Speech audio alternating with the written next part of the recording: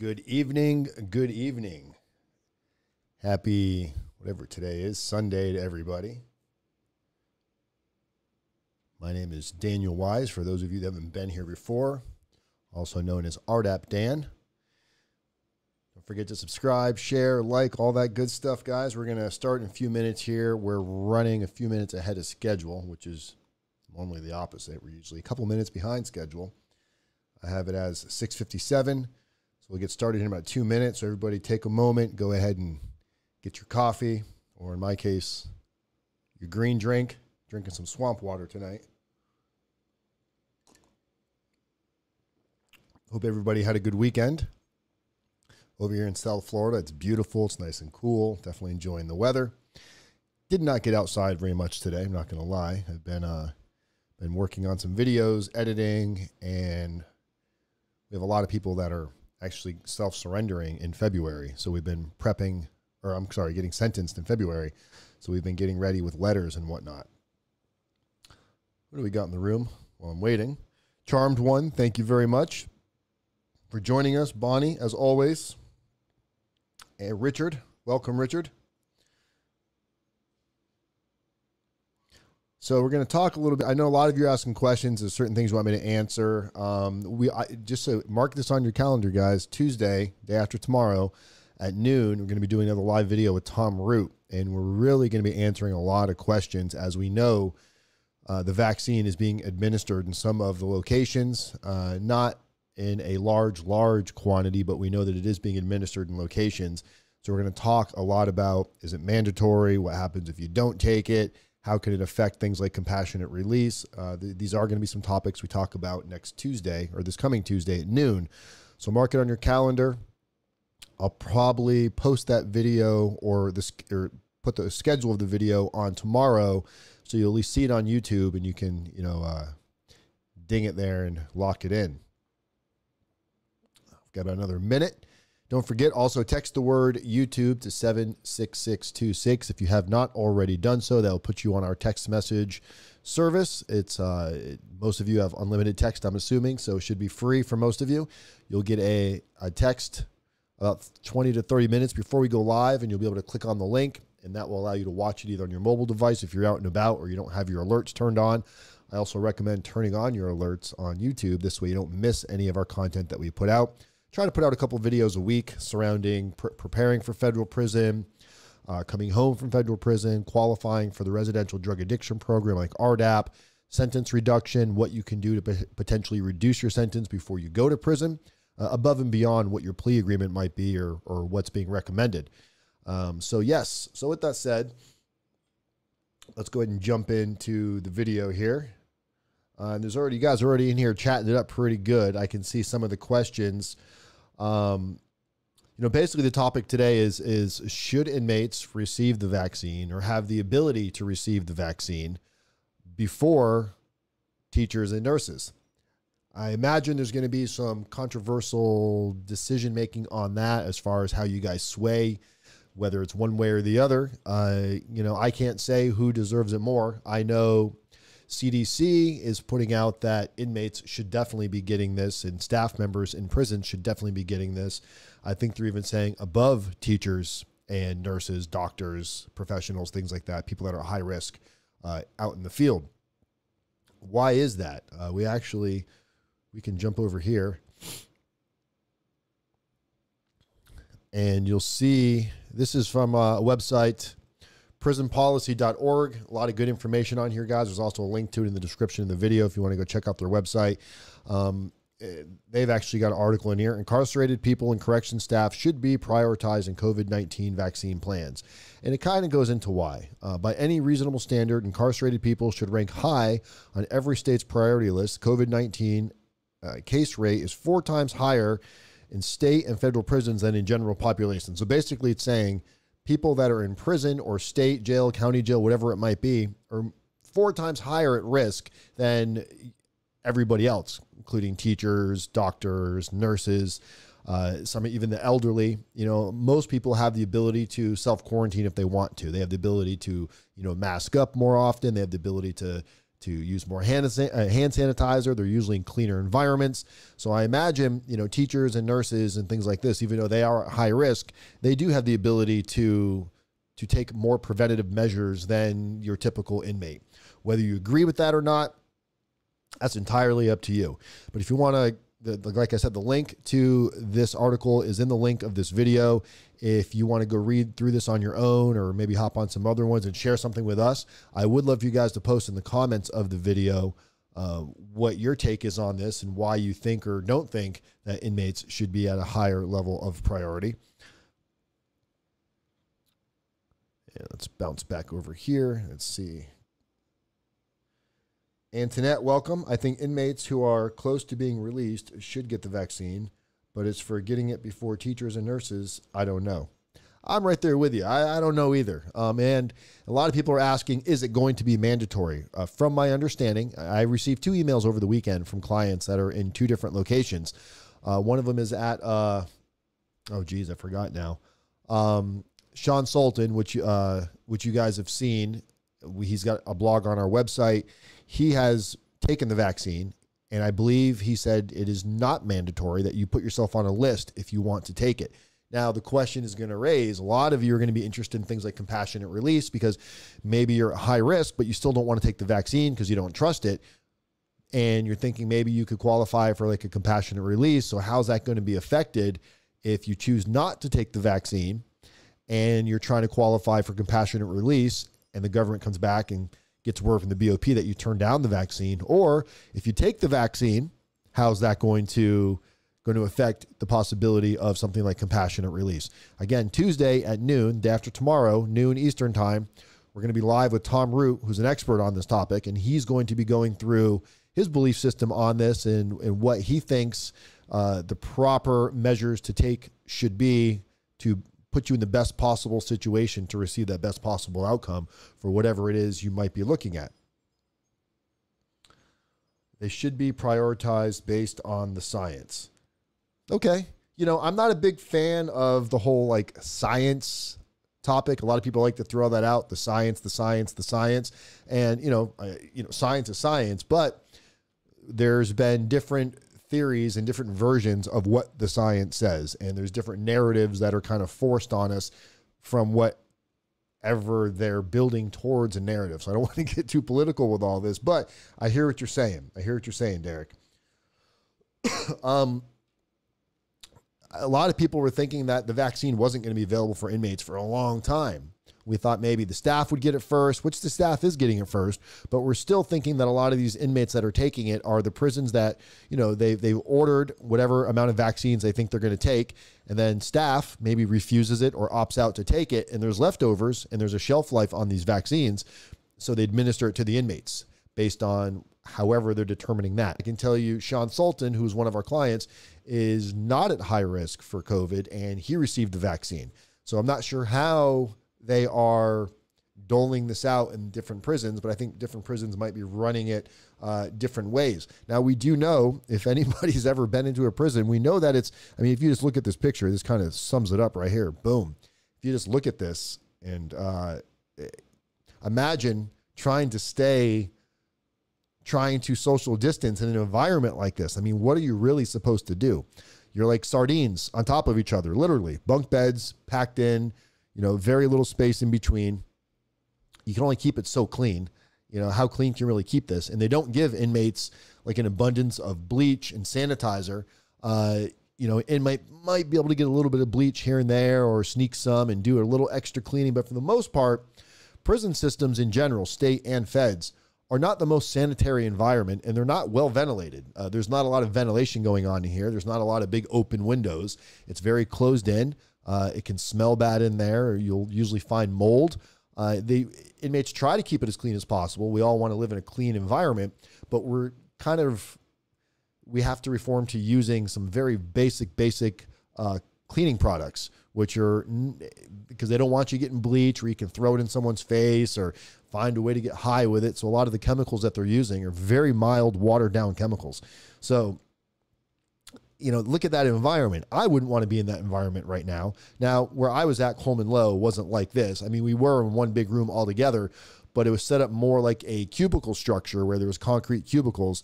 And I can probably find you a picture of that, what that looks like.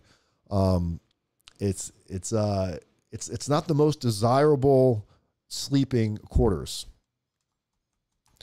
And I'll pull that up while we're waiting here. Federal prison cubicles. Let's see what we get. There we go. Came right up. Okay. So we'll pop back over here just for 1 second. That's not the best picture. I guess we'll have to do.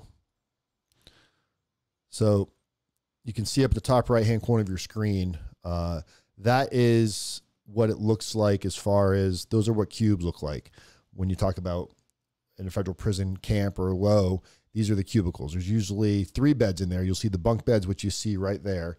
And then you'll also, to the left of that, there's usually going to be a single bed. So you get usually your single bed, your 2 bunk beds, and like a little area for your lockers and whatnot. Again, it'd be real hard to self-quarantine in there and make it a safe environment and truly keep it clean. It's not somewhere I would want to be during COVID right now. And I don't know about the rest of you, but it doesn't look like the best of spots to be. Our health should not be political. Don't apologize. I appreciate that, charmed one. Staff first, since they'll be bringing it in. I can agree with that. You know, staff come and go, so staff should definitely be up on that list. They'd be easiest population. Now, again, it's not mandatory, so you have staff that don't want to take it, so it can still be brought into the system. This is going to be a real touchy issue for a long time, I think. And then we're going to see different strands coming in. But the big question is how is this going to affect other options? How's it going to affect programming, RDAP? I know everybody's got questions on the First Step Act and how that's going to roll out, what that's going to look like as far as your earned time credits. And we've got that thing down to damn near a good science on how your earned time credits are going to be adjusted. But I can tell you, it's not in favor for you guys. I promise you that. Those of you that I think you're going to get a year or 2 years off with programming credits on the earned time credits in addition to your good time, you're in for a rude awakening, because the way they're going to do this, it's going to be real hard to get that 10 to 15 days per month based on how they're going to calculate how many hours you actually program in a 30-day period. So we're going to talk about that. John Goff, what's going on, John? Dan, is there a possibility of having a wing of those that choose to take the vaccine and a wing of the... I don't know, man. I don't know if they've got it. I think they're still figuring out like how it's going to work. But I know from what a couple of my clients have told me that are inside is that there's a list, a sign-up list for those that are interested in taking the vaccine. And we have another client who you guys also saw on here. Oh man, I'm so bad with Eric. I'll think of his last name in a second. Eric, who also did a video with us. He was I believe he was the accountant, Kettlar, Eric Kettlar. He's on the list right now. I think he says he's supposed to get his vaccine next week. And again, he's not super risk either, but he's going to be getting his. These are both rather young guys. They're, I would say, my age that are getting the vaccine right now, which is interesting to me. What's going on, Juan Carlos? Free C Murder. Welcome, my man. In New Jersey, you get a card when you get both shots. What do you mean you get a card?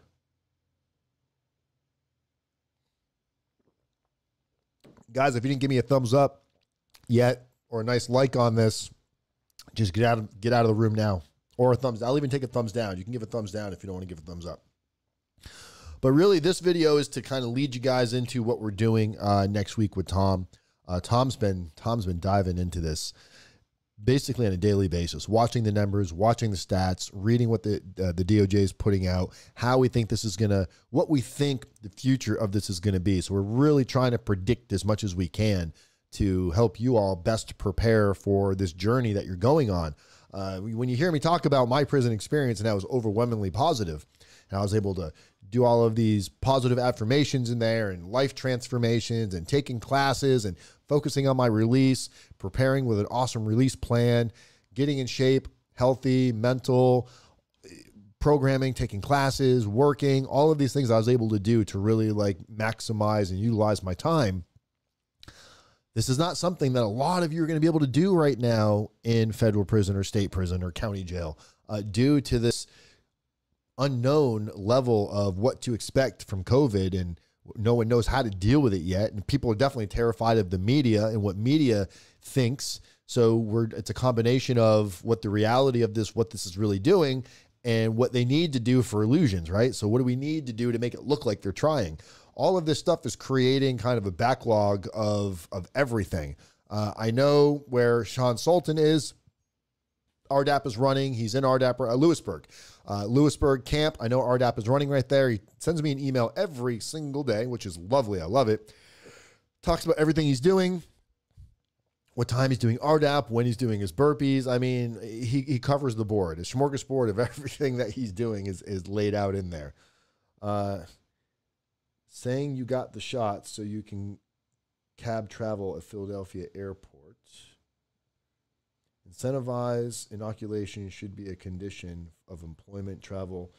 Philly, New York is making it a rule to get vaccine to travel to an airport. Yeah, I don't know. I don't know if I agree with that. I don't know if you should make somebody get vaccinated to get on an airplane. It should be people's choice, I think. And, maybe you sign something saying, I realize I'm getting on a flight with people that may not be vaccinated. There's some people that can't vaccinate. There's some people that are going to be allergic to it. So I don't know if I want to get vaccinated. I've never taken a flu shot before. I don't know that I want to go get this vaccine. I definitely don't want to get it right now. I'm going to let other people take it first. That's why I'm drinking my green drink right here. Stay healthy, guys. A lot of us don't have the healthiest lifestyles either, and it's a lot easier. We're more susceptible to, germs and diseases and things like COVID. So I'm not ready to take mine. I can tell you that. What was Juan Carlos saying? Seems like most of the vaccines that inmates are getting are ones guards are turning down so they don't spoil. You're correct, Juan. And we're going to be going to a much deeper dive on that Tuesday at noon with Tom Eastern time. So you should chime in on that, Juan, so you can ask some questions. No, not incentivized. We should have control over our own bodies. See, this is where you're going to go back and forth. You've got, Charmed One, who I can also agree with, and Derek, who I also can agree. I can see where people are coming from their own personal beliefs, and that's the problem. Is we're going to invoke and put our own personal beliefs into this. What's the best thing for everybody? Well, I don't know. I don't think any of us actually know that yet. And for somebody to say, follow the science, well, I don't think science knows yet. I don't think science can come out and definitively say vaccinations are the best thing for humanity right now. Sure, they're pushing the vaccines, but it's also political. It's also an agenda that plays a part of it. And we have to take that into consideration too, are they pushing something on us for an agenda, or are they pushing on us for the betterment of humanity? That's going to be the loaded question, right? That's the $1 million question that we all want. If the vaccine was really the perfect thing and it was, side effects were known and there was no bad side effects and it was in a perfect world, sure, stick it in me. Well, it sounds bad the way I say that, but give me the vaccine. So sorry, I can't rock with the nonsense. And this is the thing. People will definitely get in their feelings. People will get in their feelings when you go against what they think or what they say. You will see people that will kind of lose interest in what you're talking about. And, I don't think anybody has the definitive answers on this, and I see people get upset all day, every day. And it's a very, it's a very trying time. People are out of work. People are losing money. People are stuck at home. You have all kinds of mental health skyrocketing through the roof. You have, think about women that, get knocked around by their husbands or boyfriends that had the ability to leave before, or they were going to work, or their husbands were going to work, or their boyfriend was going to work. At least they had that time away. Now you've got people like stuck in confinement together and they're not working, or they're all working from home, taking a daily whipping or something. It's this COVID has really, really, really caused a ripple effect through I don't want to say through the country, through the world. Juan Carlos. When I wanted to turn down a vaccine when I only had 11 days to go, they said I had to go to the hole. I didn't want the vaccine. So did you get the vaccine, Juan Carlos, or no? But this is a very emotional conversation, guys. This is a very emotional conversation. It can get extremely heated. People, the thing is, you got to take your feelings out of it. At the end of the day, nobody gives a fuck about your feelings, right? This isn't about your feelings or what you think or what I think. It's about what you're going to do for yourself, or what are they going to force us to do? And is somebody forcing something on you in your best interest? And who gets to determine what's in your best interest? You or somebody else? I am not a fan of letting somebody determine what's in my best interest. Granted, I may not always make the best choices. Clearly, I went to federal prison, which says that some of my best thinking was bad, or else I wouldn't have been there. But at the end of the day, I'm just reading. It's crazy. You mentioned the word China, and it flagged the comment and made me review it and approve it because he had the word China. We live in a very censored world right now. People get all upset about Facebook censoring things. Remember, Facebook is not freedom of speech. Facebook is owned a company. So if they want to tell you what you can and can't say, create your own fucking Facebook, do what you want. If YouTube wants to kick off videos and censor things, they own the platform. They can determine what you can and can't say. You can get upset about it. You can get in your feelings about it. But at the end of the day, it's not going to do any good. You hear people say, I'm going off Facebook and I'm never using it again. It's usually the guy that's on Facebook 10 minutes later. This is just going to be an insane amount of time that we're going through. And this is why it's so important with the work we do here at Federal Prison Time Consulting, is because my job is not to become overly emotional about what's right and what's wrong, or what I think is right and what I think is wrong. At the end of the day, we have to look at what recipe can we use that is going to put you in the best situation to receive the best possible outcome. It's ultimately going to be up to you to take the road that you want to take. Our job is to give you advice based on what we've seen work for other people. And then it's your job to do your homework and do due diligence on what you think is going to work best for you. For those of you out there right now that are considering possible compassionate release, or you're talking to an attorney, or you're talking to another consultant that's telling you they can help you with it, I'm telling you, let's go over to RDAP Dan's website for a second, guys. If you come over to my website, federalprisontime.com, which you see on your screen right now, you will see in the very beginning of the page, it's going to say start here, that little white button. If you just click on that white button, start here, put your information in there, your name, your last name, your email, your phone number, point of contact, in case you might be going into prison, you want us to contact like your wife or your husband or your brother or sister, whatever it is, street address, city, and you can put in a fake address if you don't want to give me all that personal information yet, zip code, federal or state, provide a little brief description of what your situation is. You go through your legal phase, indicted, not indicted, done your PSR, whatever it is. If you have an appointed attorney or a private attorney, your time zone, how you found us, and then give us a little consent. And what this is going to do is it's going to give us some information about your case. Then it's going to prompt you to the calendar, and you're going to book a free consultation where you'll be speaking with myself, and depending on what service you're looking for, myself and or Tom Root, where we can actually walk you through a potential roadmap of what you can try to do to best position yourself. It's extremely important. So again, if you're looking right now, if you're interested in compassionate release, because that's something that everybody's interested in right now.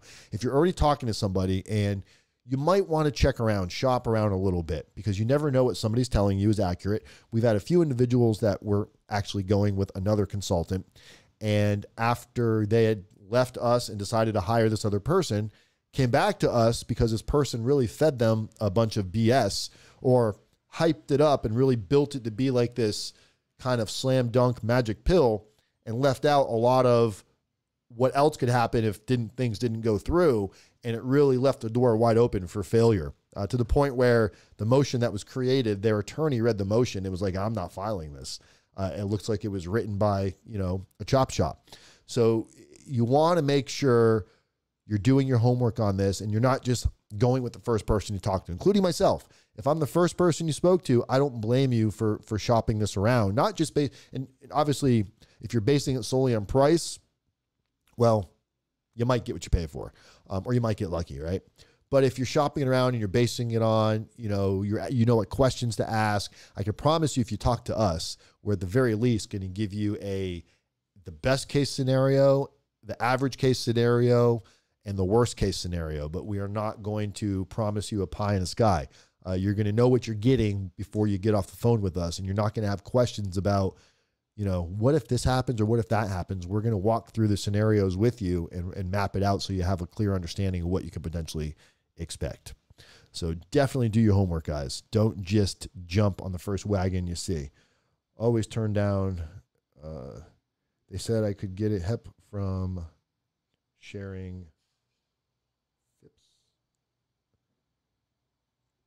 Richard, why live in New Jersey, New York, and it's becoming mandatory? They want you to get it before you work. It's heading in that direction around here. Well, I'm staying away from New York and New Jersey. My daughters are flying here. I just got them tickets. My younger daughter is turning 19 the end of March, and my older daughter is flying up with her and 2 of their friends. Yeah, so all 4 of them are going to be coming up, staying for a few days. I got them an Airbnb. They can't stay with me. It's too many teenage adults in one house. So I got them an Airbnb, but they're flying up from New York and New Jersey. So they're going through all that right now. Like, they don't have to be vaccinated, but they do have to take a test. I'm going to do some research on that because I don't think they can make you get a vaccine in order to do anything. I know schools that can make you do like certain vaccines, but I don't think they can make you get a vaccine to get on a plane.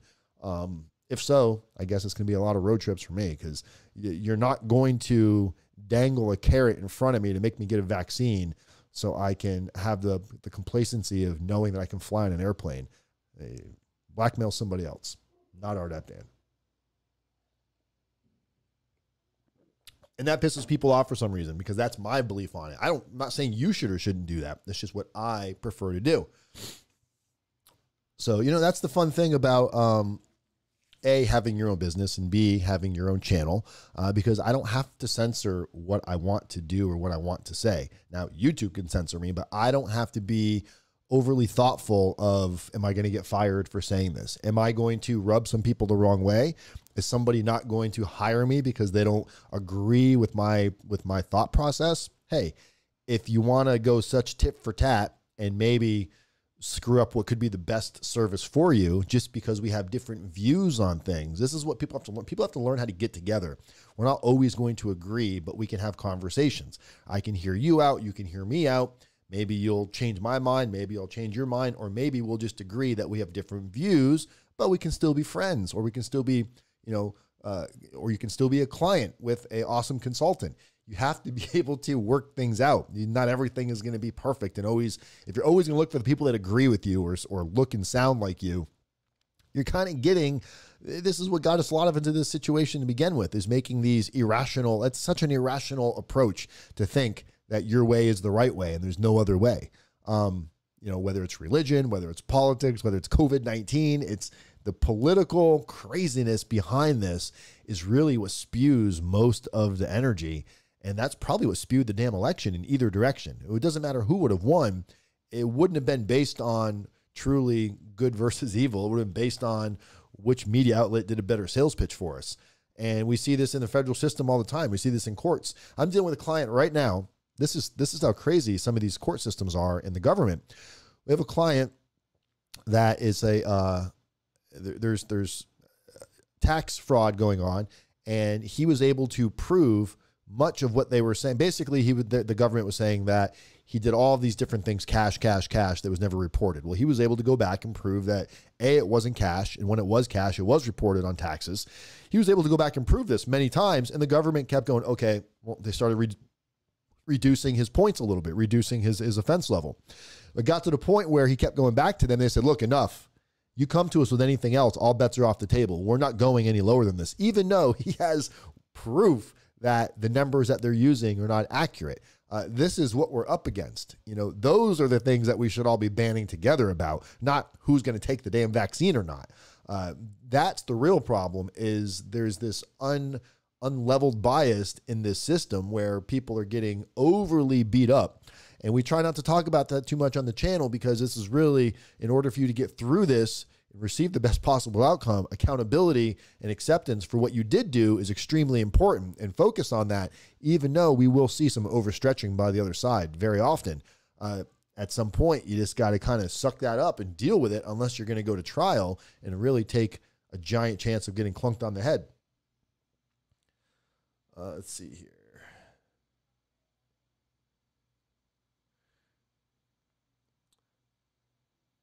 COVID-19 jab is completely voluntary here in Boston. My state does require a quarantine protocol. Yeah, I can see quarantining, and, you know, I could even, you know, if to me, quarantining and testing, making sure you don't have it is one thing. I'm all for that. I wouldn't want to get on a plane if somebody had COVID-19, you know, even though I'm not truly scared of COVID-19 for myself. I can understand why other people would be. So I wouldn't want to go on a plane knowing somebody might have it. They're coughing and there's nowhere for the air to go. You know, I don't even want somebody with a cold on my airplane. Never mind that. I'm more concerned about people taking a shower before they get on the plane than I am with them having COVID-19. Where's that? You need to take a test to prove that you took a shower before you got on the plane. How about that one? Prove to me that you took a shower before you walk into the grocery store. You know, there should be like an armpit smeller or something. These, to me, are more concerns than somebody walking around with a pretend mask on. So anyway, yeah, tonight's video, again, guys, this is where we're going to have all of your answers. We're going to be talking about, you know, mandatory versus non-mandatory, COVID-19, how it's going to affect compassionate releases, whether you get the vaccine or don't get the vaccine. How is that going to affect the ability for compassionate release once you're in the BOP? There's a lot of other things that Tom wants to talk about, some new programs that might be coming out, some additional funding that might be coming out.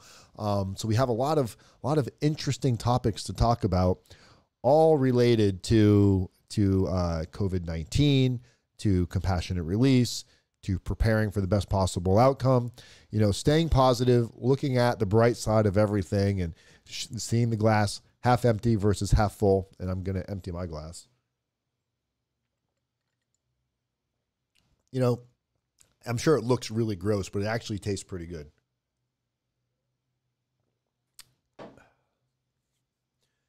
I think they want to vaccinate inmates now because they are worried about wrongful death lawsuits. It's not because they care. And Sean, you might be right, but we don't really, in my opinion, we don't give a shit about the intentions, right? Intentions really don't have a whole lot of meaning on the final outcome. My intention to get an RDAP was I didn't really care about getting any help.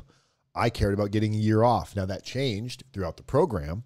So intentions today may not be intentions tomorrow. So I always tell people, don't get too caught up on what their intentions are. You know, they just want me to take this plea because it doesn't matter why. Did you do anything that they said you did? And if you did, going to trial is probably a suicide mission, especially when conspiracy is involved. So it's real important to kind of like stay centered, stay focused, and really question your own actions and question your beliefs. You know, like what you just gave, Sean, was your belief on why they're doing it. You know, we don't know for sure why or why not, or is there anybody in there that wants to do it for their own right reasons, or is there people that want to do it for political reasons? Sure, there's going to be both sides of that coin are going to have yeses and nos. But at the end of the day, the why doesn't matter. The how and how it's administered and who has to do it, those are more of the raising concerns and questions, in my opinion, my beliefs. But not quarantine camps that Canada just so subtly laid out last week. Here, USA sentences are generally way too long. Again, you know, and these are long-term battles, Bonnie. You know, sentencing reform. There's might be a new bill coming out, and Kamala Harris might be the one stamping this one, and we're gonna have to think what you want about her. We're not all fans, but she's proposing a potential bill to, you know, kind of knock out the minimum mandatories, something that she tried to do in the past and the bill never passed. So they're going to make a reintroductory to this, and Tom's going to talk more about that on Tuesday. And that's something, who cares what the intentions are? Who cares if it's just for the purpose of getting reelected? Did Trump pardon all these people because he cares, or is it for a reelection, you know, battle? We don't know, and we shouldn't care. At the end of the day, it was good for the population of inmates. We don't really care what the reason behind it was. At least I don't. So we'll try eventually require the vaccine when you're booked and they do typhoid. Anyway, all right, guys. So we're going to wrap this up. We are about 35 minutes into the video. Don't forget to subscribe, share, like. Please subscribe, share, and like. Text the word YouTube to 76626. I would really appreciate a mad thumbs up right now from everybody. Give me a thumbs up. And let's press 1 if you're watching in the description. 1 if you saw this live. And 2 if you caught this on the replay. All right, guys. I'm RDAP Dan, Federal Prison Time Consulting. People helping people, communities method, one day at a time. I will see you guys all Tuesday at noon Eastern with Tom Root and myself, RDAP Dan. You guys have a great night.